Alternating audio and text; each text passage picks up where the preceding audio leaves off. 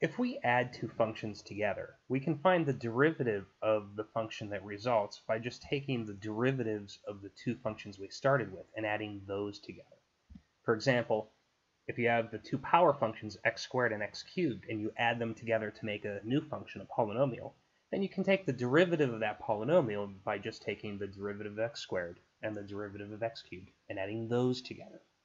So when you add functions together or subtract one function from another, there's a really easy way to find the derivative of the more complicated function you created from those simpler building blocks. However, if you try to make a more complicated function from building blocks by multiplying those building blocks together, you do not get the right derivative by multiplying the derivatives of the building blocks together. For example, imagine you make the function by multiplying x squared with x cubed, and you try to multiply the derivatives of those together. The derivative of x squared is 2x. The derivative of x cubed is 3x squared. When you multiply those together and simplify, you get 6x cubed. But that is not the right derivative. We actually know how to find the derivative because we could simplify h first. X squared times x cubed is x to the fifth.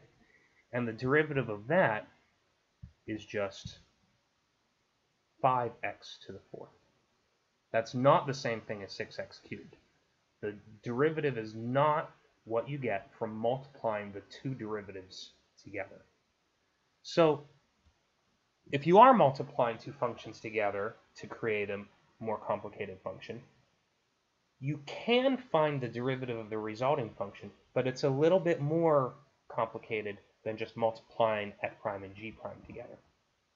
This is the right formula. You take the derivative of f and multiply that by g. You take the derivative of g and multiply that by f.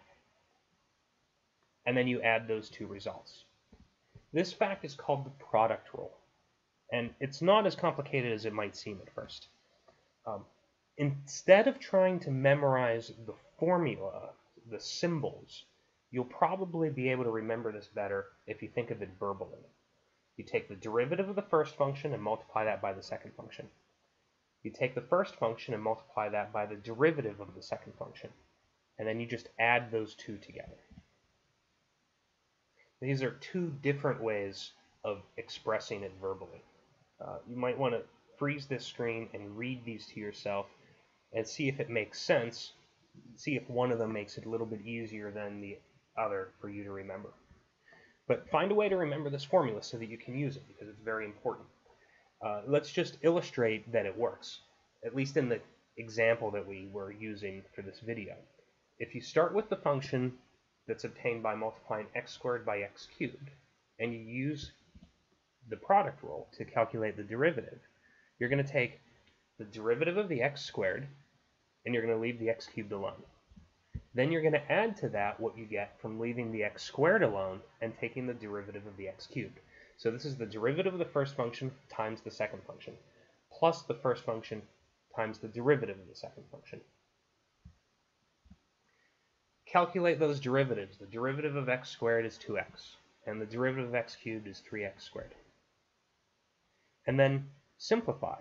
Notice that each of those terms can be written as a coefficient times x to the fourth, and therefore they are like terms that we can combine and get 5x to the fourth.